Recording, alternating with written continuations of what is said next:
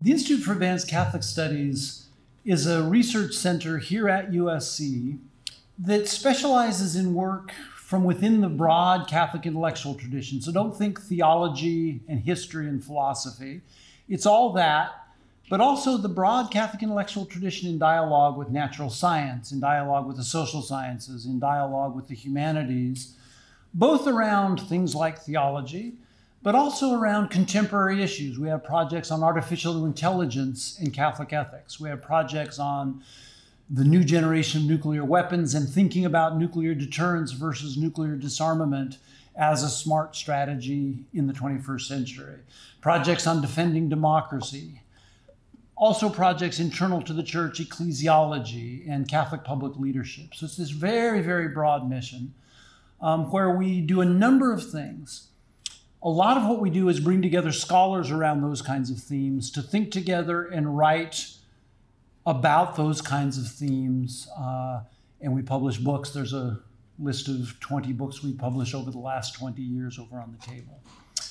But we also do other things. We do a fellowship program called Generations in Dialogue that brings together very young scholars just about to finish PhDs or recently completed PhDs, together with senior scholars over the course of a couple years where they meet, talk about emerging themes. We have one just starting now on medical ethics and the impact of technology, the integration of technology into the human person, literally into the human brain, or CRISPR technologies, genetic technologies that edit human DNA, thinking from a Catholic point of view about those things.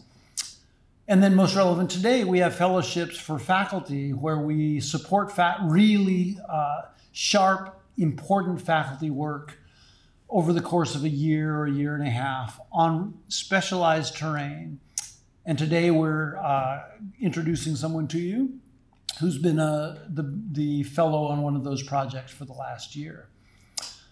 But I'm not going to introduce him. I'm going to introduce my colleague, Dr. Becky Serling, Ph.D. in history from USC, who's the executive director of the Institute for Advanced Catholic Studies and keeps many, many things going and thinks very, very well about all that we do. So, Dr. Serling. Thank you. Oh my goodness, it's a team. We also have Kylie and Doug who are part of our team, so it's a great place to work. So I am delighted to introduce you to Dr. Brandon Vaidyanathan and to welcome you, Brandon, to USC. He's the 2023 Hancock Fellow at the Institute. He's an associate professor and the chair of the Department of Sociology at the Catholic University of America in Washington, D.C. And his research, so I helped pick him. So I think it's really cool research. But he examines how culture shapes human flourishing across a bunch of institutional disciplines and fields, including business, religion, and science. And he's been published widely in peer-reviewed journals. His research has been funded by grants from the Templeton Foundation, the Templeton Religious Trust, and the Lilly Endowment. He has bachelor's and master's degrees in business administration from St. Francis Xavier in Nova Scotia and IACS Montreal, respectively, and a doctorate in sociology from Notre Dame. He's the author of a book called Mercenaries and Missionaries, Capitalism and Catholicism in the Global South. He was born in Qatar and lived in Oman, India, the United Arab Emirates, and Canada before coming to the U.S. He lives in Maryland with his wife Claire and their 6 kids. It has been an absolute delight to work with Brandon this year, and I know that you will enjoy hearing him discuss beauty at work, the role beauty plays in our lives, and the work we do. Please join me in welcoming Brandon Vaidyanathan.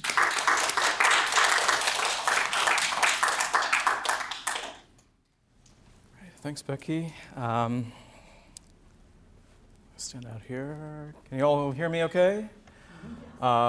It's such a pleasure to be here. I've been to LA once before and not been to USC before today, so it's really a delight to be here. I'm very grateful for this fellowship that I've had here with the Institute for Advanced Catholic Studies and grateful to Rich and Becky and Doug and Kylie for all the work you all have done in supporting me throughout this year and organizing this event today. So I'm going to talk to you a little bit about some work I've been doing on this topic of beauty in relation to work, and that's, for most of us, a pretty odd thing. Beauty is not a word we connect to work. Most of us don't find work beautiful, but I want you to think, before we get started, about an encounter with beauty you've had in your own lives. And it doesn't have to be the very first encounter with beauty you've had, but when you think of your childhoods, think of anything that comes to your mind, an image, a memory, anything that you remember that today you would say, that was beautiful. And just take a moment to think about what that experience was, that you would connect with beauty.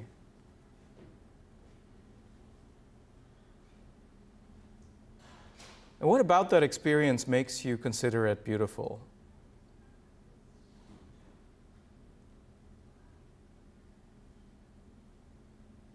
I want to tell you my experience, that one of the earliest memories that I have, and for a lot of us, it's spending time with loved ones. And I remember I have an occasion, or I remember my mother teaching me to ride a bicycle. And I remember the smile on her face when I finally managed to figure out how to do it on my own without her having to run behind me. But one of the most poignant memories that comes to mind has to do with food, and it has to do with this thing. Does anyone know what these things are? It's a very weird close-up. These are samosas. So they're like empanadas. They're these pastries. They're stuffed with potatoes and peas and carrots. And I have this constant recurring memory of being between the ages of 7 to 9 when I was in school in Oman. We were in an Indian school for people from the Indian subcontinent who were guest workers in Oman, whose parents were guest workers there, rather. And I would go in the middle of the day to the school canteen, which was a hole in the wall, literally, where these two sweaty guys were passing out Indian street food. And I would bite into one of these crispy samosas, which are crispy on the outside, soft on the inside, with this spicy sauce. And there was this sort of dynamic explosion of flavors. But it wasn't just the sensory experience. It was also the context in which I was experiencing this, which was a time of a lot of turmoil in my life. My mother, who was a physician, was going through psychotic episodes. She was developing schizophrenia when I was around 7 or 8, hallucinating at home. My home environment was chaotic. I hated school. I didn't like my teachers, couldn't make friends very well. And so there was this strange experience in the midst of that of encountering something that was able to pull me out of myself, right? So there's something about the harmony of these textures and flavors that for me was almost a promise that, no matter how bad reality is, there is something else that it has to offer. There's something that almost doesn't have to be there. It was sort of bringing color into a black and white world, as if you will. So there's something like that where reality can convey to you a promise that is a sign of hope. So that is a consequence of encountering something beautiful. But what is beauty, right? What do we mean by this word? And a lot of people, when I tell them that I study beauty in relation to work, the first question is, well, what do you mean by beauty? And maybe when I'd asked you all to think about an experience of beauty, some of you might have thought, well, what do you mean by that? It's very hard, probably impossible, to really come up with a definition. Emerson said, I'm warned by the ill fate of many philosophers not to attempt a definition of beauty, and that's going to be a little bit of the stance I take today. It's incredibly vexing trying to define it. People have tried to do it for centuries, and there are a lot of attempts that many have tried, and there's just really no consensus. One philosopher, Roger Scruton, suggests that the best we can do is to come up with platitudes. So if you try to define truth, you end up with the same kind of problem. There is no satisfactory definition, but you can say some things about what it is. So you can say some things about beauty. You can say that beauty pleases us, that one thing can be more beautiful than another. Beauty is always a reason for attending to the thing that possesses it. Right? So truth is a reason for believing in something. Beauty is a reason for looking at something, and you don't have to have a further reason than that. Beauty is the subject matter of a judgment, the judgment of taste. That's what beauty is about. It's about taste, and this is about the object, not just about how I feel, but about something, some property of something outside of us. Of course, you could say that's a beautiful feeling, but even that then becomes an object that you're making a judgment about.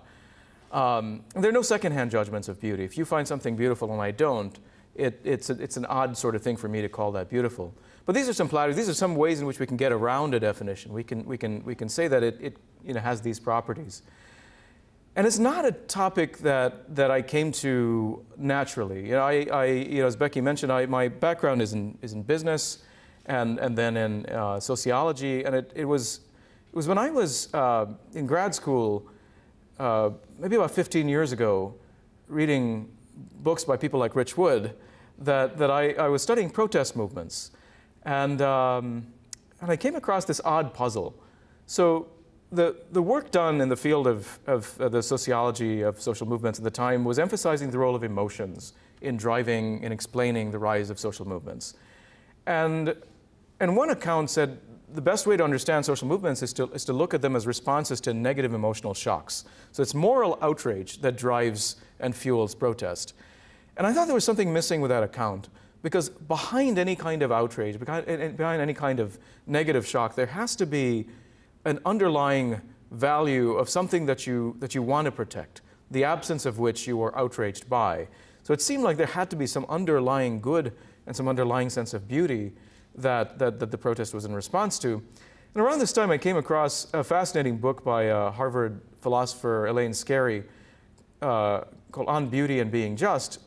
And Scarry says that something beautiful fills the mind, yet invites the search for something beyond itself. It is decentering and unselfing. It awakens in us the desire to preserve and to share what is beautiful, even if it's not serving our self-interest. And the beautiful, almost without any effort of our own, acquaints us with the mental event of conviction.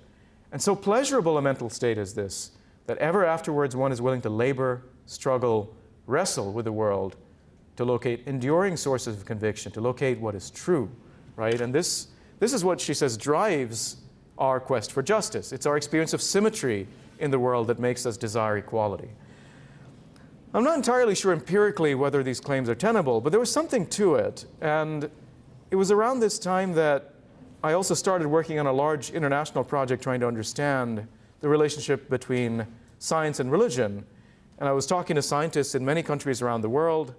It was the largest study of science and religion. We had surveyed 20,000 scientists. We had interviewed some 600 of them. And I was traveling to the UK and France and India and Italy and other countries, talking to scientists about their work, trying to understand the basis for why they labor in their conviction for truth. And many of them these are what we call bench scientists. So these are people they're not working in Google, they're not getting paid a lot of money there, but they're just as smart.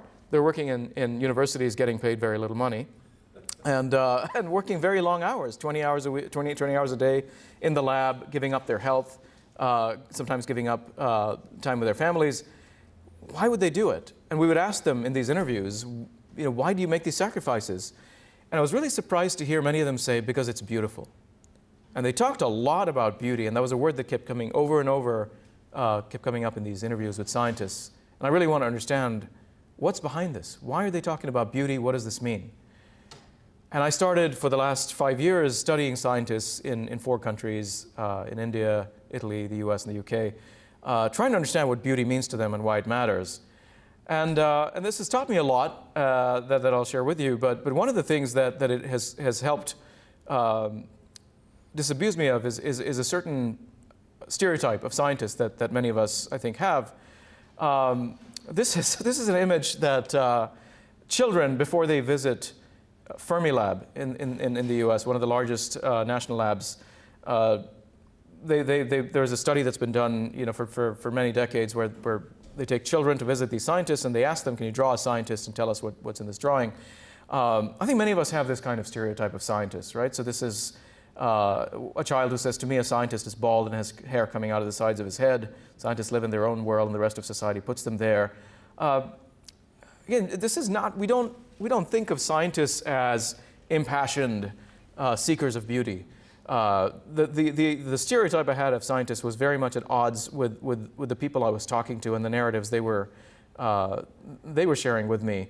And it's not just science that has, or scientists who have this image problem, but science itself, which we can view as being overly rational and systematic and methodical, analytical and calculating. I mean, all these are true, but seldom do we think of science itself as beautiful. And this is a fairly old critique of science. It goes back, at least in the English-speaking world, to the Romantics and poets like Keats, who complained that Newton had destroyed the poetry of the rainbow by reducing it to the prismatic colors. And in his poem Lamia, he complains, "Do not all charms fly at the mere touch of cold philosophy?" And he means natural philosophy or natural science. And this science, he said, would clip an angel's wings, conquer all mysteries by rule and line, empty the haunted air and gnomed mine, unweave a rainbow. So the critique is science strips away from reality the beauty, the mystery, the magic, right? It's disenchanting. But in recent decades, scientists have started pushing back against this caricature, saying, "No, I don't think so." And Richard Dawkins, the famous Oxford biologist, in his book Unweaving the Rainbow, aimed precisely at Keats's complaint, says that the feeling of awed wonder that science can give us is one of the highest experiences of which the human psyche is capable. It is a deep aesthetic passion to rank with the finest that music and poetry can deliver. It is truly one of the things that make life worth living. Mighty high praise, but is this kind of recognition of beauty and awe and wonder simply the prerogative of geniuses and celebrity scientists? Or does it apply to the ordinary practice of science? Right? Does the ordinary person working in a chemistry lab at USC, the ordinary scientist, experience the same sense of wonder and beauty in science? Would they wax eloquent in the same ways? That's what I wanted to know, and I wanted to understand, well, how prevalent is this claim about beauty? What does it even mean to scientists? How do scientists experience beauty and awe and wonder in their work? How do these experiences shape the practice of science? Do they have any bearing at all on the work that people do? Does it affect the well-being of scientists? And then what can scientists teach us about beauty and why it matters, right? Is there anything we can learn from scientists? So this project, which was funded by Templeton Religion Trust, was conducted in these 4 countries, as I said, the US, UK, Italy, and India. We called it Work and Well-Being in Science because we didn't want to bias the study only towards those scientists who cared about aesthetics or beauty. So we wanted to make it a study of something else, which we weren't deceiving them about. We really wanted to understand how beauty had to do with well-being. But we consciously avoided putting that word in the title of the study. And we reached out to some 20,000 scientists in physics and biology departments at Ph.D. granting universities and research institutions in those 4 countries. Close to 3,500 scientists completed our survey. We had about 6,000 who took it. And so that's a 15% response rate, which is all right these days in survey research. It's very hard to get anyone to take surveys. I personally delete every survey invitation I get, so I totally understand why many of them would not respond to me. And we then conducted in-depth interviews for an hour and a half with more than 200 of these scientists. And so what did we learn from these scientists about what beauty means and why it matters? Well, the first thing we learned is that there are 3 types of beauty in science. What I'm going to call sensory beauty, useful beauty, and the beauty of understanding. So sensory beauty, it's pretty obvious what that means. It's the beauty in the sensory phenomena we encounter. So scientists encounter beauty in the things they study, in cells, in particles, in things they examine under the microscope or in the telescope. One biologist told us, I personally think a pollinator visiting a flower, both of those things to me are incredibly beautiful. And the 2 of them interacting with each other, I think, is one of the most beautiful things in nature, which is why I study pollination. Right? So you can see the motivation there for driving them into their scientific careers. One Italian biologist told us, if you don't feel wonder in front of certain things, if you're not struck by the beauty, and if it doesn't inspire this sense of wonder, this relentless curiosity, you cannot be a scientist, because it demands so much of you. You need something to keep you going that comes from outside you. We asked the 200+ scientists that we interviewed to share with us where in their work they encountered beauty, and many of them gave us images of things that they find in their data, patterns in their data, images that they come up with in their experiments, the detectors that they build, the equipment that they build. So in all of these things, they find profound beauty. And one scientist gave us this really fascinating example. This, she says, you know, if you did not know that these things on the left were bacterial needles, you might have thought they were these pillars from ancient Hindu monuments. And if you look at the structure of this, it's striking how much they resemble these architectural monuments.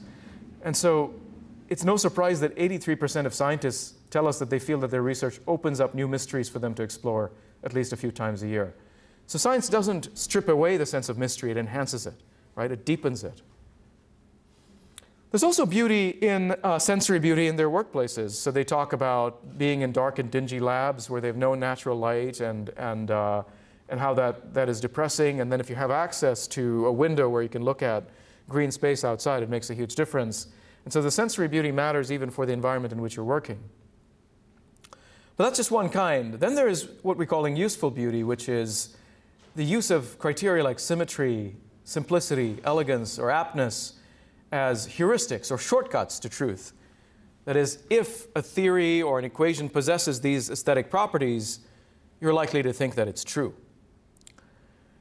Some scientists, like Nobel Prize winner Paul Dirac, went so far as to say that it is more important to have beauty in one's equations than to have them fit experiment. Because your experiment could be wrong. Maybe your equipment is not correctly calibrated, or experiments may not agree. But if you're sure that your mathematics is sound, and that is indicated by the beauty of the equations you've come up with, then you're more likely to be on the right track.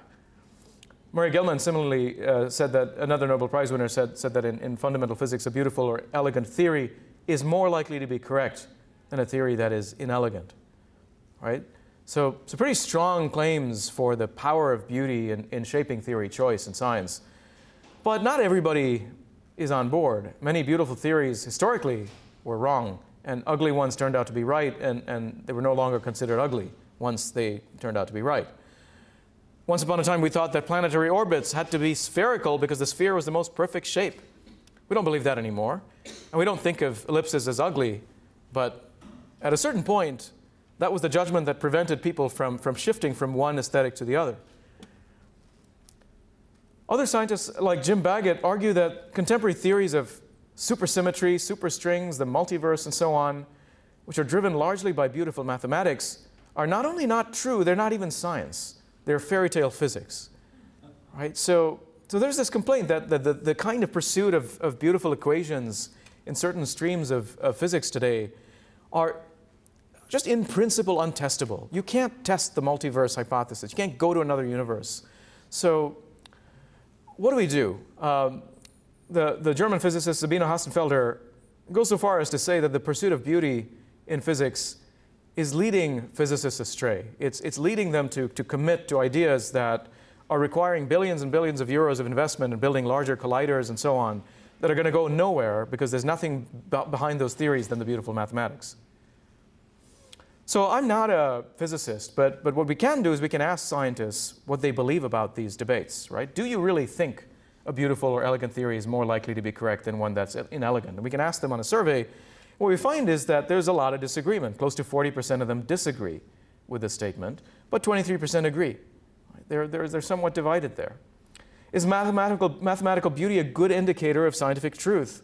34% disagree, 27% agree. What about Paul Dirac's claim? Is it more important to have beauty in one's equations than to have them fit experiment? Now, in our preliminary testing, we had asked this question of both physicists and biologists, and the biologists wrote back to us and said, please don't ask this on your survey, because it delegitimizes your survey because it's such a stupid claim. Nobody could actually believe this. So we only asked this of physicists. And even among physicists, 70% disagreed with this famous Nobel Prize winner, and 9% agreed. Right? So what is this saying? Beauty can be useful. And even in our interviews with these scientists, they tell us, yeah, you know, a beautiful equation, maybe it's worth investing in. But it can also be misleading. Right? It's not always a reliable guide. It might be helpful, but we need more. We need more than beauty.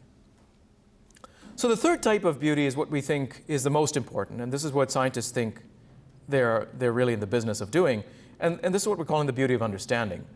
One biologist we interviewed, who was a Nobel Prize winner, told us it's recognizing, this is what's going on.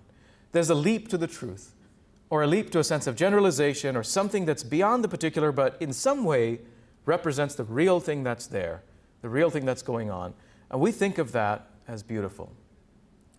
I talked to a poet once and asked him, what makes for you a beautiful poem?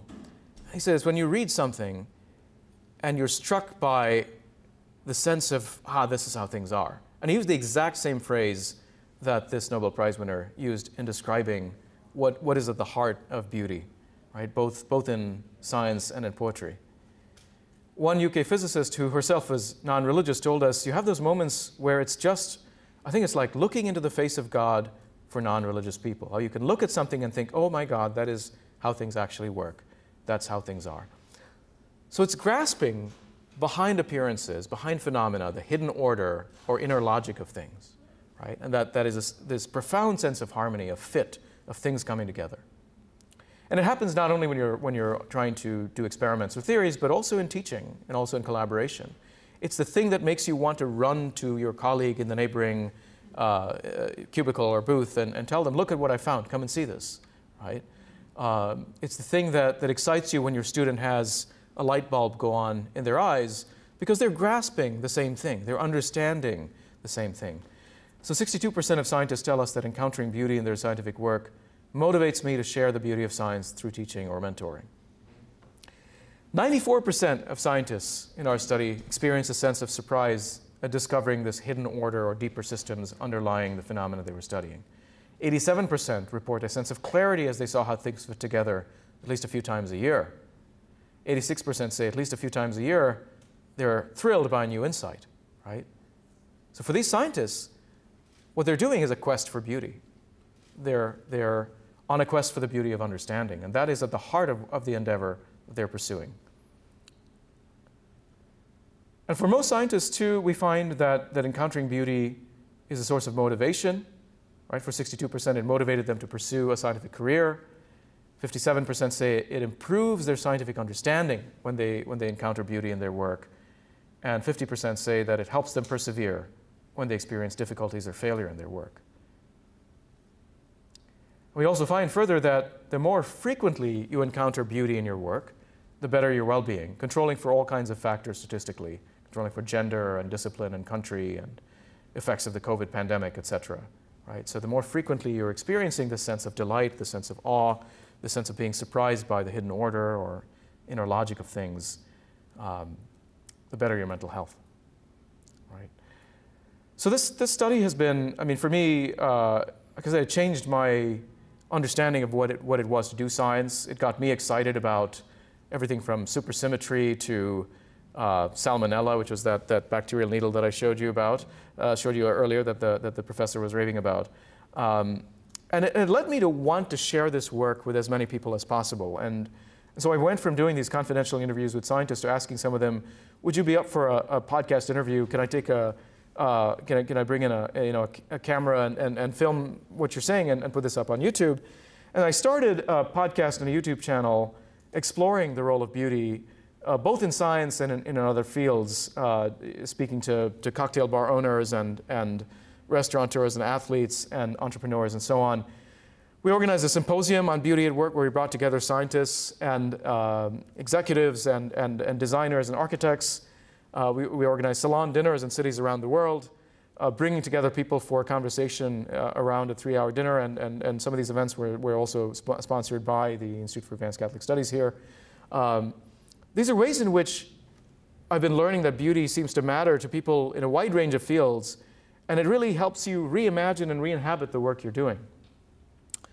And so going back to this question of what is beauty, what have I learned from talking to people, from these podcasts, from these YouTube videos, from these dinners, the symposia. Again, there's no easy definition, but it may not be one thing, but maybe 20 things, right? And some of those things are things like admirability and aptness and clarity and complexity and elegance and fit and harmony. And they vary. So for a biologist, they find profound beauty in complexity, in the tremendous complexity of a particular organism. They don't like simplicity. They don't like a kind of reductive theory that can be boiled down into something you could put on a coffee mug. But that's precisely what physicists are excited about, the promise of a theory of everything that can fit onto a t-shirt, right? So there's some variation there, and yet it doesn't, it's not as though it's so idiosyncratic that it's completely in the eye of the beholder, right? So it's not purely objective, it's not purely subjective. There's something else going on. I've tried through this work to figure out ways for people to better think about where you can encounter beauty in your work and how you can use it to transform the way you live your work lives. And harnessing some of these insights that have come out of these dinners and symposia, I've identified these 5 pillars that I'm calling of beauty at work, which have to do with various dimensions of the work we're doing. So there's the sense of purpose, the sense of why. Why do you do what you do? And where do you find beauty in that sense of purpose? There's a sense of beauty in process. How are you working, right? What is the process through which you're carrying out the work you do? And that's often where burnout happens. So can you find a way of working that is something you could consider beautiful? What would that look like? What is it that you're actually doing? What are the products you're building? What are the services that you're building? What are the outcomes of your work? And where do you find beauty at that level? This 5th one should say who. It's beauty in the relationships with the people. Who are you working with, right? And where do you find beauty in those people? And I don't mean physical beauty. I don't mean harass people in your workplace. I mean in the relationships with the people and the transformations that you see with people. And then there's where, right? Where do you find beauty in the places and spaces you're in? And so I'll walk you through these. So what is beauty and purpose? So one architect I talked to told me that she sees her mission as creating something that's not simply ego-driven. It's not simply driven by what she, as the expert, sort of dictates as beauty, but it's something that genuinely serves the client, right? So seeing your mission as being able to transcend what it is that would simply pad your ego and do something that is in genuine service to another. The work of Yale management scholar Amy Rajnowski shows that even a janitor at a hospital can find a beautiful sense of purpose in contributing to the healing mission of the hospital, right? So it's not simply in the kinds of jobs that you would consider a high calling, but even in the simple things, one can connect what one does to a sense of purpose and find that to be beautiful. What does beauty in process look like? An icon painter told me about finding beauty in using a traditional technique that uses significant planning and organizing in a fixed visual vocabulary. That's not something that a contemporary artist might find beautiful, right? That might seem oppressive, but for somebody that constraint, that incredibly rigid constraint might precisely be the vehicle for beauty and even a vehicle for innovation. Because even in a tradition such as icon painting, one has to innovate, but one has to do it within very tight strictures of constraint. And there's tremendous beauty that one finds there, right? But somebody who does improvisational jazz might have a very, very different set of criteria that for them would constitute beauty in process. Another person I talked to, an entrepreneur, told me that she finds it exhilarating to embrace a nomadic, location-independent lifestyle. That's the process in which she works in a way that she finds beautiful, right? The same person can find beauty in working in profound silence for 4 or 5 hours a day, and then working for the rest of the day in a coffee shop that's noisy and bustling and full of activity, right? So the process can vary, and what you find beautiful can vary depending on the need. Where do you find beauty in the products or outcomes of your work? I've had programmers tell me about beauty in writing an elegant piece of code, which is deeply satisfying at an aesthetic level, but also contributes to his sense of flourishing. Scientists tell me they find beauty in conveying complex findings through clear, simple, and accessible presentations, right? So that's a product in which you can take delight, and you can say that is beautiful. There's beauty in the places and spaces you inhabit, and you can try to create those occasions for beauty. So if you're a technician working in a basement lab, but you can build into your schedule regular breaks to walk, get outside, get some fresh air, sunlight, and green space, that contributes to your sense of well-being, and that's where you find beauty in your work environment, and you extend the environment from your lab into the outside. This is something that good lab managers are attentive to and encourage. One of my favorite interviews that I did was an online fitness instructor, one of the most popular YouTubers in the fitness space, who films his videos outdoors so that he can enjoy and share the beauty of nature. So you usually see him with a yoga mat outside a lake in Florida, watching out for the gators and filming his yoga poses, right? So creating ways in which the physical environment can nurture the sense of beauty for you is important. And then finally, who? The people you work with are really important. The people you serve are important. And I've had executives tell me about how they were edified by the resilience shown by colleagues during stressful periods. So moral beauty, right, is really important. How do you see virtues exemplified in other people in the environment you work in. A retreat director told me about seeing personal transformations in people who cultivate a deep connection not only to each other but also to the land, and seeing that happen in people, being able to say I was a catalyst in making that happen is a profoundly beautiful experience, right? So those are some of the ways in which you can try to think about your own life and the work you do. What would a more beautiful work life look like for you? What is one thing that you could do actively, maybe in the next day or week, that could change the way you imagine the work you do or inhabit the work you do? That would allow you to say at the end of that day or at the end of that week that this is more beautiful, right? And one of the things we have to think about in a context in which workism is a serious problem, our tendency to put all our eggs in the work basket, to expect it to fill all aspects of our search for meaning and purpose, is maybe part of that more beautiful work life would mean disconnecting from work and making work, at least the work you get paid for or consider your job, a smaller part of who you are and what it means to live a beautiful life. So I'll leave you with that, and thank you. You can learn more about this project at beautyatwork.net, and you can feel free to reach out to me at any point, brandonv@cu.edu. It's been a real pleasure, and I look forward to your questions.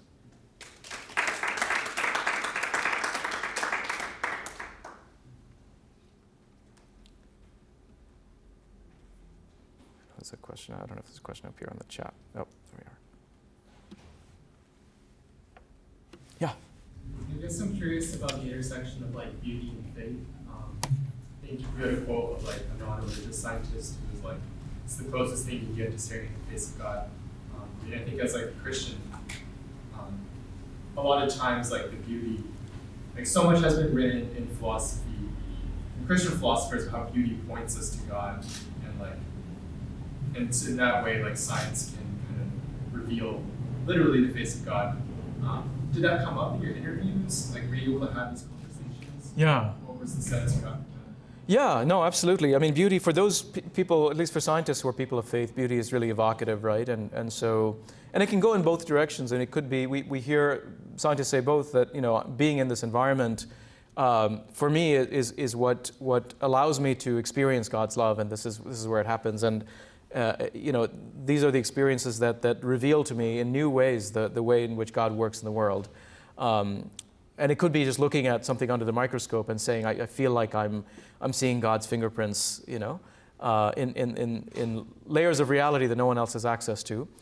And there are others who have a more deductive approach and say the world is beautiful because God has created it, and God loves it, and therefore, you know, the reality that I study is beautiful, and mathematics is beautiful, and so on. And so we see it both sort of grounding them in their faith and also evoking their sort of spiritual awareness or sensibility even more. Yeah. So you remind me of Pope Benedict the 16th, who was a great writer, and he talked about the way, you know, St. Thomas's Transcendentals, Truth, Beauty, and Goodness. He talked about, you know, how is it that you know, that we reach modern people, and he talked about goodness. Well, you know, that would be like a Mother Teresa of Calcutta, but it's a more common sort of thing. Truth, that is, you know, sort of taking a beating in the modern world, huh? But he talked about beauty.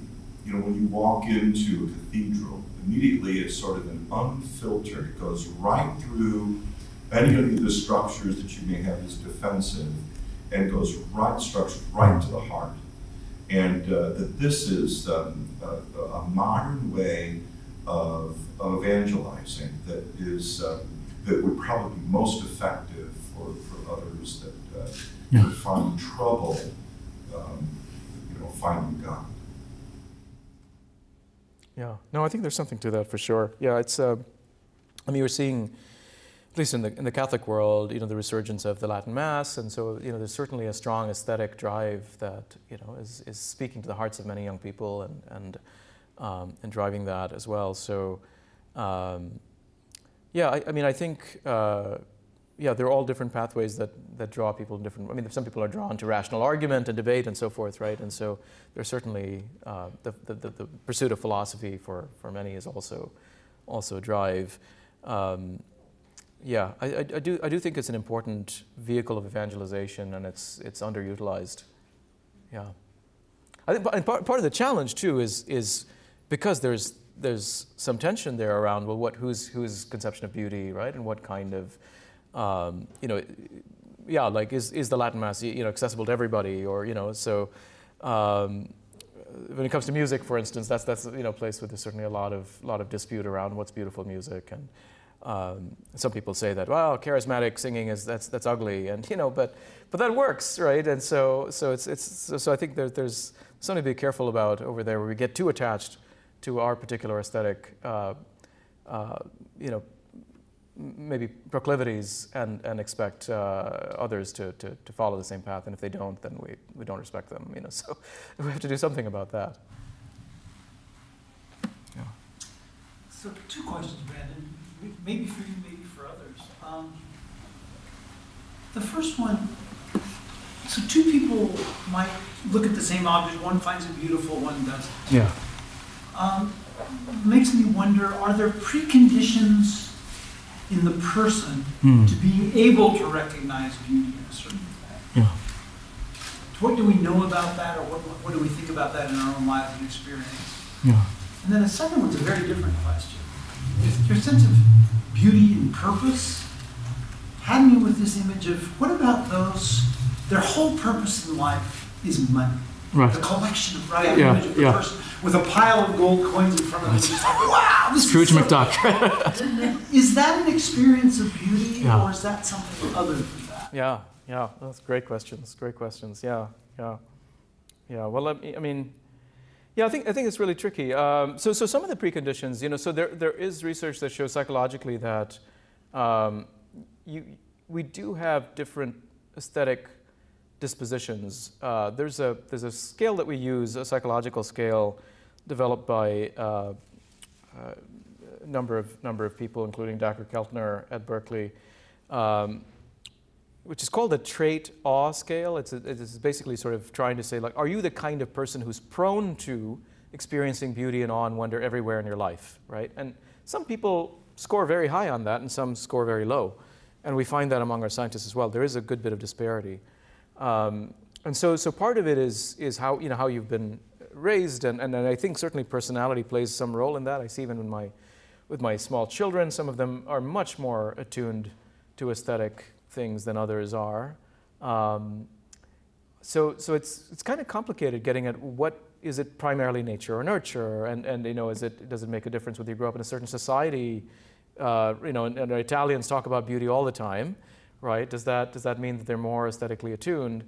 It's interesting, on that aesthetic disposition scale, they score the lowest in our study, and I think it's because there's probably some standard they have where, well, my mother experiences more beauty than I am, but I'm in this dingy lab, so I don't see beauty around me every day, and they have a higher standard, and therefore they score themselves less, maybe. So, but there are, on the questions of, like, I showed you the samosa in the beginning, which for me, was, when I was a kid, a profoundly beautiful experience, but probably wouldn't have been for a lot of other kids around me, where it was a very mundane, ordinary thing, right? So the context matters. There's neuroscientists who say there are these 3 systems in our brain that are responsible for generating an aesthetic experience as an emergent product. So you have the sensory motor, so all of the kind of sensations that are pleasurable. You have the emotional emotional valuation system, and then there's a meaning-making system. And so when something is, deeply meaningful to you, and my mother made this dish, maybe someone objectively, a food critic would say this is the worst thing I've ever tasted, but if it was important to you in your childhood, you would say this is the most beautiful thing I've ever tasted, right? So the meaning system would trump the sensory one in your mind, but for the critic it would be the opposite. Do you think there's a virtue that helps us experience beauty? Or is beauty the thing that shapes virtue? This is like the Christian language, or Aristotelian language of virtue. Yeah. Does it require a certain character inside of me to see beauty outside?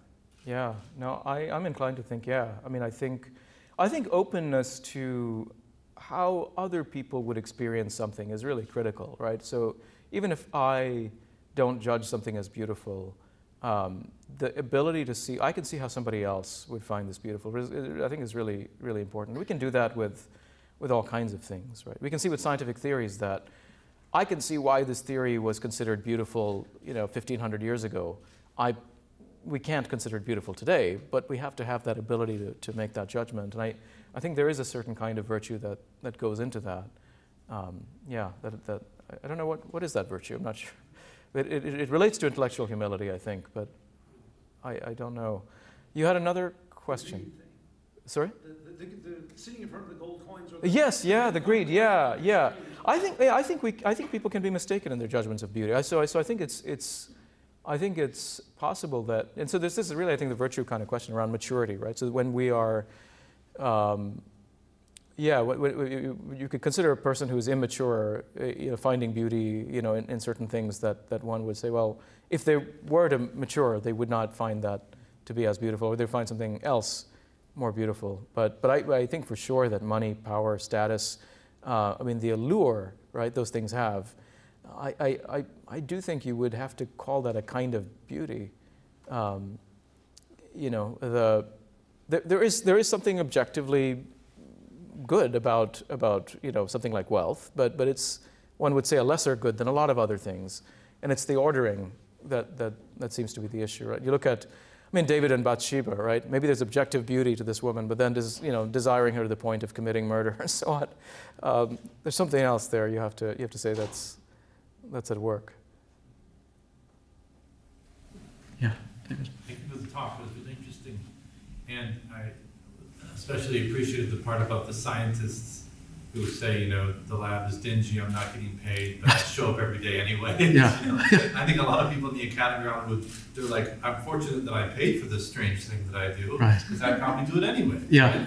But I wanted to ask about the difference between that situation of essentially a kind of craft, or someone who does it as a kind of mode of creativity or art, whether they're studying Shakespeare or genomes or whatever, where there's an intrinsic motivation.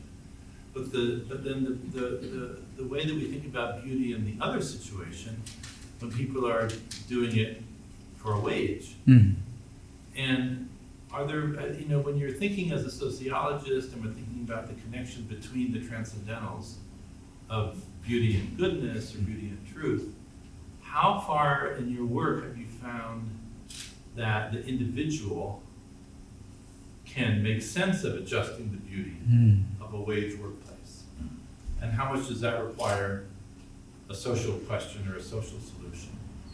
I always tell this joke for my students when we're reading 19th century philosophy, that Slavoj Žižek said, you don't hate Mondays, you hate capitalism. Right, yeah. And usually not, no, they're not working yet. Do we have to address beauty at work at a structural or a social level, and what are the consequences? No, for sure. I think one of the problems, there's a way in which you can read what I'm saying as, well, this is just sort of, allowing us to sort of bypass the problems with the structures that are creating the absence of beauty and putting the onus on the individual to figure out, right, how to make their work more palatable so that the system can continue to exist and so forth. And so I think there is a danger there. Even with these scientists, I could say, well, you can find beauty by stepping outside your dark, dingy lab onto the campus, but your supervisor has to allow you to do that, and if you're in an environment where that's not going to happen, that's a problem. If you're this is the general finding too from our study is you may be drawn to become a scientist because you find beauty in understanding how certain mechanisms work, in cell biology, but then you realize most of your time is spent when you get past the grad student stage, chasing after grants, writing grant proposals, trying to figure out how to deal with office politics, trying to deal with ornery students, or that's how you spend most of your day, and that's a different kind of system and especially when it comes to things like grants, you have to overinflate your claims in order to get any kind of funding, and there goes the intellectual humility that you were drawn to in the first place, right? And so the conditions are a big issue, the structural conditions that I think make it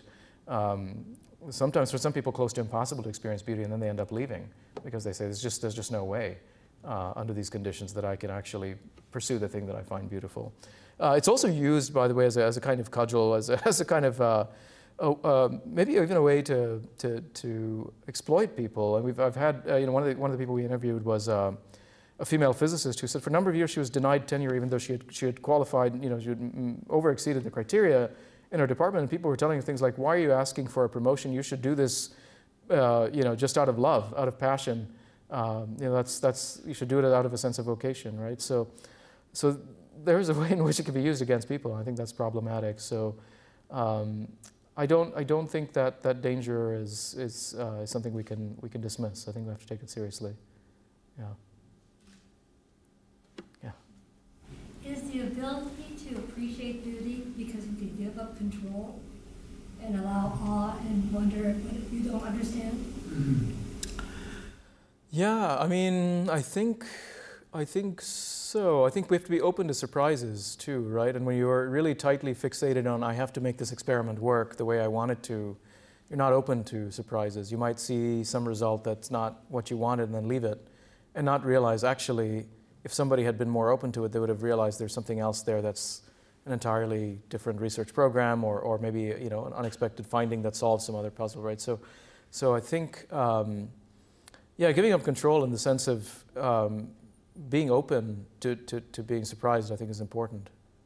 Yeah. Yeah. Does living in the moment, where does that fit in to this concept of beauty? And does that have a place in your opinion? Yeah, I think so. I mean, living in the moment in the sense of again, just having openness to things that you're, rather than just sort of sticking to your preconceived plans, right? Yeah, I think so. I'm trying to think of good examples of that. I think it's a practice that in itself, I mean, going back to the intrinsic and extrinsic, right? I think it's related to that, right? Because living in the moment is sort of, part of it is you want to be present to reality and not just sort of be driven by whatever schema you have concocted, right? Or someone else has set for you.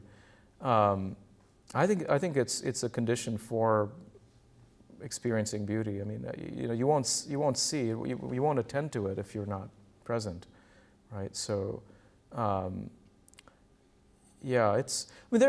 think the stress, pressure, like those things are obstacles, right, to encountering beauty. I remember once being on a hike in the mountains of Tennessee, and I had a really bad stomach upset, and I had these people around me commenting on how beautiful this place was, and I had no receptivity to it because all I wanted was a bathroom. And so it was really, there are ways in which you can be constrained, right? And I think that the institutional context we're in and the pressures we experience can prevent us from living in the moment and being attuned to that. Ma'am, you had a question there? Yeah. You already answered the question. I would assume that you have to intrinsically be a happy worker in order to see beauty at work. Like if I'm presenting, clocking in 9 to 5 every single minute, and I don't know if you accounted for that. I don't know that you would see beauty ever. Is that fair?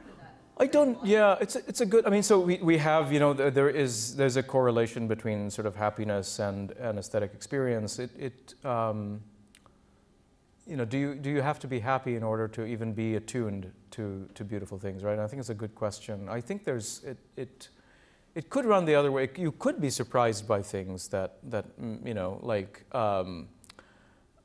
I mean, I think it depends on the context. I mean, if you have, there's a hard deadline tomorrow and your job is at risk, then I don't think you'll pay attention to anything beautiful.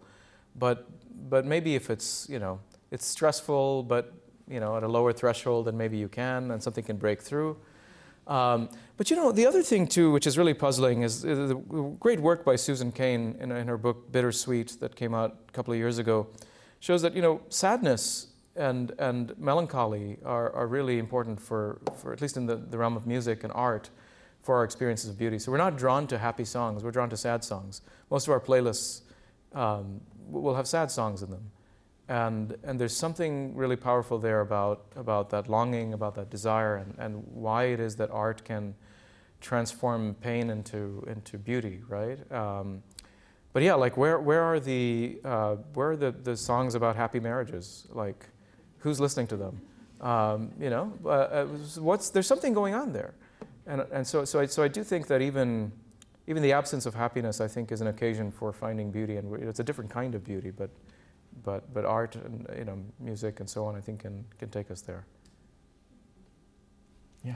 So, in the question of like sense of purpose, and you talk about beauty in the workplace, I'm wondering what you would say to someone who is striving towards beauty and what they do. So, for context, I'm a classical musician, I'm a violinist, so what I do every day is trying to make something beautiful, and I have profoundly deep convictions that it is beautiful, but the problem is that especially, and I see it all the time, especially in my disillusioned colleagues as well at music school, that like it's so discouraging to feel like the rest of the world doesn't value it in the same way, even though we have these deep-seated convictions, because beauty is meant to be shared. So how do you fix your sense of purpose when it feels like very few other people care to even try to experience what you are profoundly convicted by? Yeah, no, that's a great question.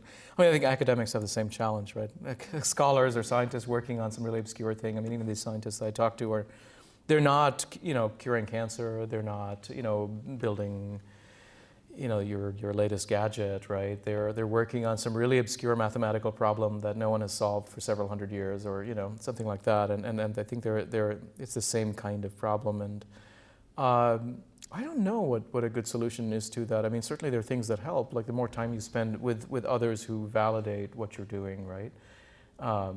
That, you know, so then your community kind of helps you mimetically, right, by imitating the desires of others, and if the people around you desire the same thing, then that sort of reinforces it for you.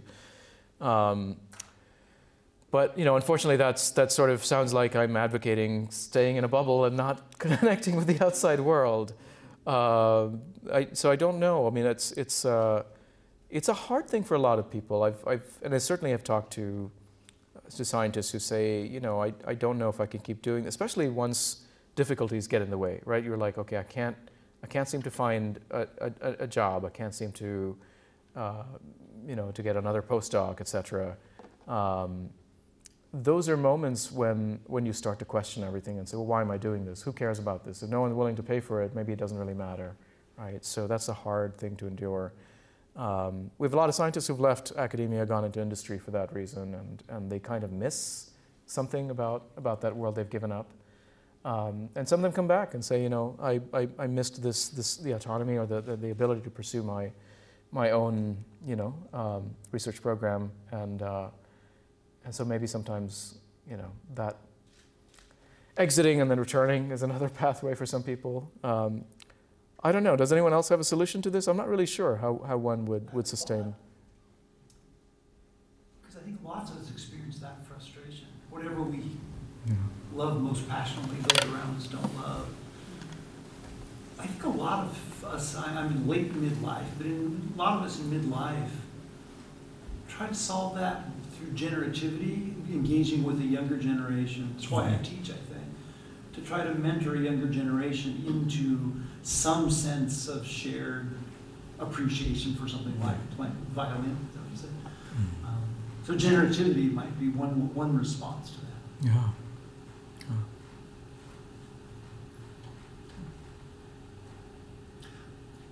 I had a thought on your question about the beauty of living in the moment. I'm interested in other people's thoughts on. Because that sounds exactly right, true to my experience. There's kind of beauty of just shedding all the pressures, living in the moment. But it's in a certain tension with the way that some forms of beauty, to even begin to appreciate them, require really strong discipline that's not living in the moment. It's learning to play a musical instrument, science. For me, fly fishing is an experience of beauty, and that there's serious discipline to that. What do we make of that relationship of living in the moment to the discipline required? I'm not sure how to think about it. Yeah. So it's like heightened attention, then heightened sort of almost the complete, you know, absence of attention, right? When you're, because the discipline can get you to that point where you're not really, you don't have to think about every, you know, if you're playing an instrument, you don't have to think about the next note. right? And is part of the experience of beauty the tension between those two things? Or the back and forth between them? Either one of them would get boring and not beautiful by themselves, but it's the journey back and forth. I don't know. Yeah, there's, I mean, opposite ends of the spectrum are flow states and experiences of awe, right? So flow states where you're completely sort of, you've forgotten yourself. Flow, yeah, state of flow, right? When you're really working on something intensely and you don't realize that time has passed. You know, 4 hours have gone by, and I've been working at this thing, and I didn't even notice. And then awe is the opposite, where the sense of time is somehow stretched, where you feel like you've been there for hours, but it was only a couple of minutes, right? And you're just pulled out of yourself, and so yeah, they're very different kinds of aesthetic experiences, it seems. Just to comment on your example there, being in the stream with all your senses alive, the sound, the sight, and then laying a fly exactly. That's a great, beautiful moment. A fellow fly fisherman. I had a couple of those. In a long life. Any last questions, comments, reactions? This kind of goes back to the economic implications of this kind of work.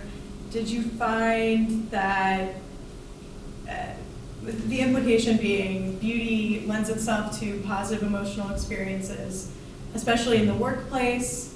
I would venture to guess that people who are having positive emotional experiences at their workplace are more productive. And I'm not advocating for capitalism, but I'm just like, if we seek beauty in the workplace, does it inadvertently support this kind of capitalist assumption of higher productivity, more work, more outcomes, right. I guess, for like Marx's words are flurrying around my head, but I'll also leave it at that. Yeah. No, it's a good. Yeah, so I don't know necessarily. It depends on what you mean by productivity, right? So are you cranking out more widgets as a result? Maybe not, right? So I think of like Patagonia, where they're because they're not a publicly traded company, they could do this, but their CEO says you're not allowed to work more than a certain number of hours. And you have to go and surf when the surf's up, right? So you're required to do that. There are companies I know where you're required to disconnect from email weekends and evenings. You're not allowed to check email, right? So are you more productive or less, right, in those contexts? And maybe in the time that you're present more fully, but maybe your output's less. Maybe your sort of rate of growth is not going to be accelerating. So I think it depends on what we mean by productivity in those cases. But I think certainly those kinds of cultures are probably what we would consider more beautiful, more humane in some way. But I don't think that kind of standard of accelerating growth, your returns are going up year on year, at the same rate. That's not sustainable, and I don't think a beautiful way of working is compatible with that model. So I think it poses some challenges for certain kinds of capitalism. Yeah.